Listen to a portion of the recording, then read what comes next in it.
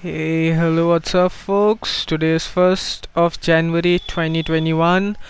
We are back with new year, new day, new challenge. Today, we are going to check if an array can be formed through concatenation. I'm so sorry for that. Yeah, and what this question contains is we are given an array of integers, for example, and the value of the elements in that array is less than 100.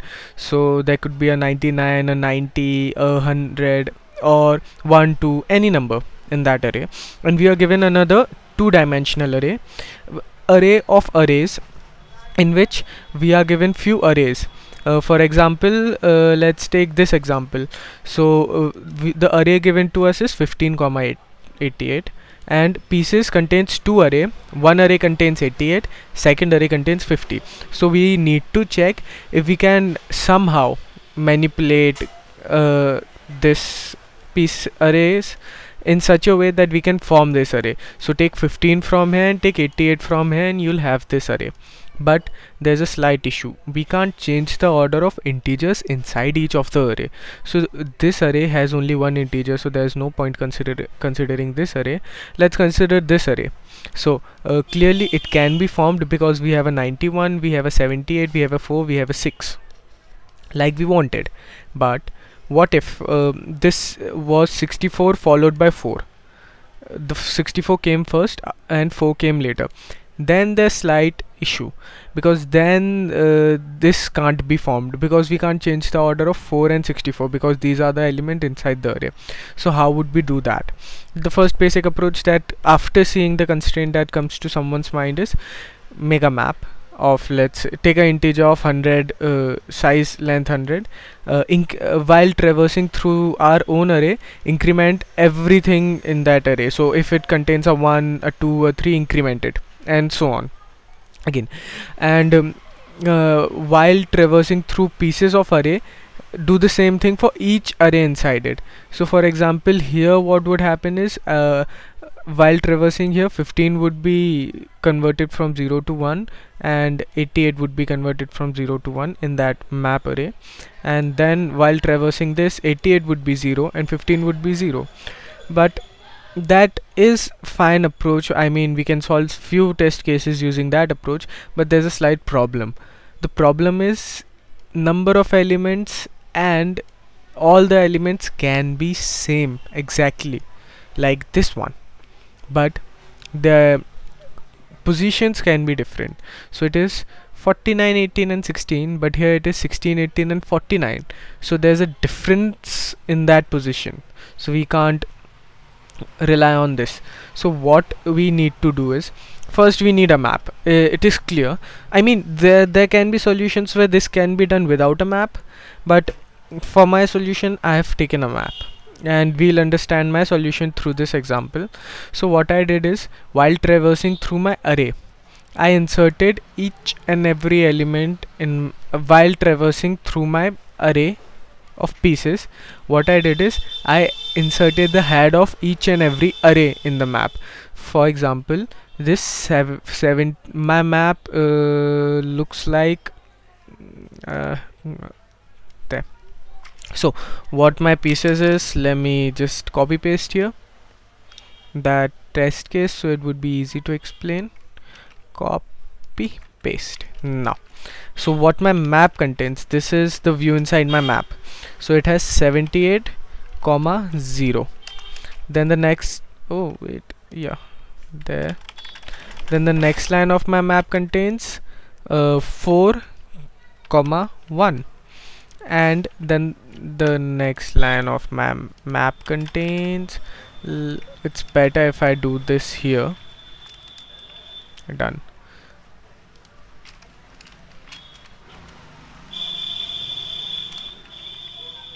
Yeah, this is my first key, and another key contains, it is 91 comma 2. Now while traversing through my array, what I check is if the key is present or not. For example, if 91 is present here, I'm good. If 91 is present here, I check for 2. I get the value 2. Then what I do is I go at the second index in this pieces array, and then I check for what is the size of this array. So if the size is greater than 1, then what I do is I start traversing. So if it is greater than 1, then I for sure know that the next element contained in this array should be 4. If it is anything but 4, my I won't be able to form this array using this. So I check if this is equal to this. Let's again from the start, let's just take this example. I checked for 2, I checked for the length, and while the length is not equal to while my integer is not equal to the length, I traversed and I check if there is the next element is its next element or not. Then I went on this 4, then I checked for if 4 is present or not. Of course 4 was present. I went to 4, and then I checked if the size is greater than 1. Of course it was greater than 1 in this case. Then I checked if the next element is of this particular array and this array is equal or not. If they are not equal, I have to return false. If they are equal, I can go on. Then after that what I do is I don't check for 64, because now I know that I have already checked for 64. So I increment my I here, and then I go to 78. I check for 78 and same thing happens. So here's the code, but let us rewrite the code so we could maybe understand it better. Let's start by creating a hash map of integer comma integer,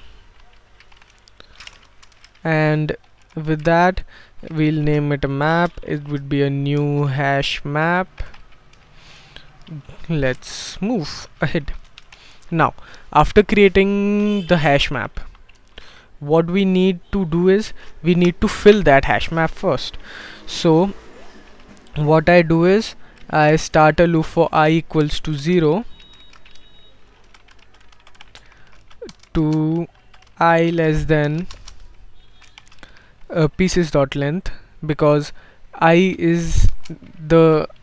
denotes the number of arrays in that pieces array. Yeah, and we have to look at this pieces array as a 2D array. So it is a 2D array with different rows, and each row present a different array that it contains. Again I plus plus. Now what I do is I put the value of pieces of I of 0. So what this does is, if you have any confusion understanding this, let's take that example. It was 78. Next line it was 4 comma 64. Next line it was 91. Now what happens is, this is we can easily consider this a 2D array of irregular form. Yeah, so this is a 0, this is a 1, this is a 2. Let's move here. This is a 0 and this is a 1. Now it would be much easier to understand this. So what I do is, in pieces array at position 0, here my I is 0, so I am at position 0 and I want the first value. So I have entered 78 here, and what else do I want here is the value of I, because now I know that array which starts with 78, which contains 78 as its first element, is stored at this 0. That's all what I do here is.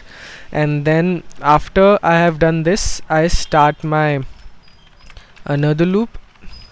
In that while loop, what I check for is my arrays I should be less than my array's length to begin with. Then what I need is, I need a num to store the current element of my array in it. So it would be array of I. There, done. Now what I need is, I need to check if my map dot contains this key or not, and the key is num, if it does or not. Okay, and I'll do certain things if it does, else return false. Simple. Done.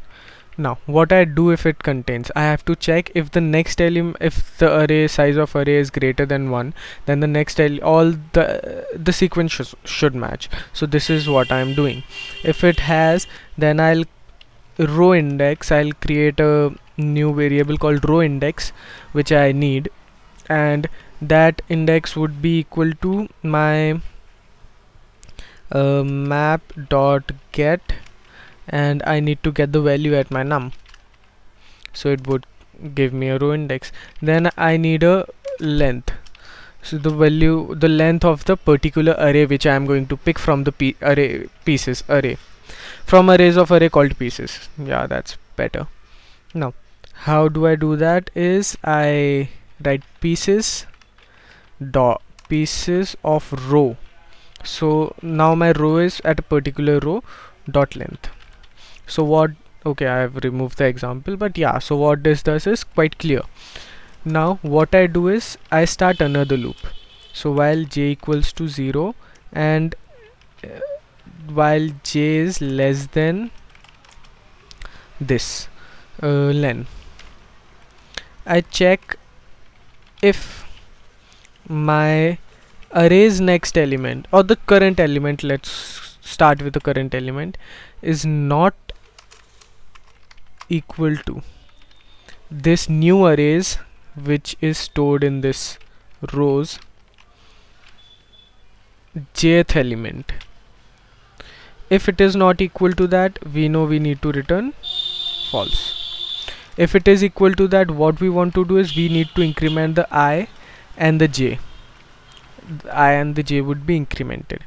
Now what we want to do is, if everything goes as planned and nothing happens, at the end of the day we can return a true. And we need to do this. I need a custom test case. Let's take this. How was the test case fed in there? I'm so sorry, I don't remember. Let's just try this followed by the pieces, comma, yeah, this.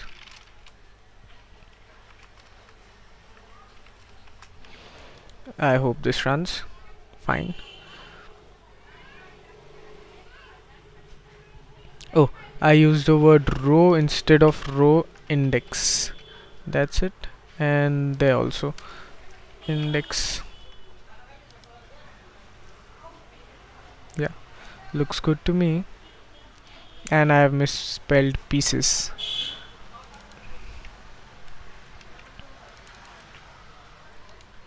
I hope that was the only mistake I made.